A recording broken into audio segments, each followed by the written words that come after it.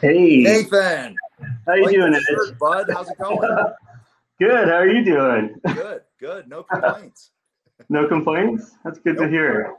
It's good Hey, to hear. nobody listens anyway if you do. So, Uh, same here. So there's no need to complain, right? right. So what are you up to? You're doing all these chats now, eh?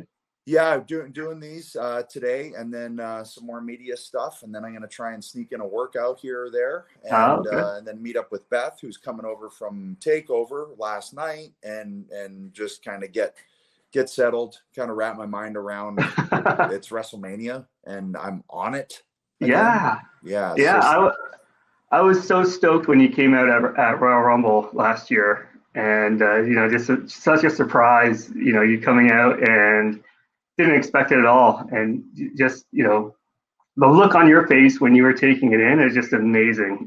yeah, I had to make sure to take it in, and I knew that it was going to be just a very raw kind of moment in Yeah. that, like it was you're going to get what you get there, and basically everybody's not going to see so much Edge as they're going to see Adam.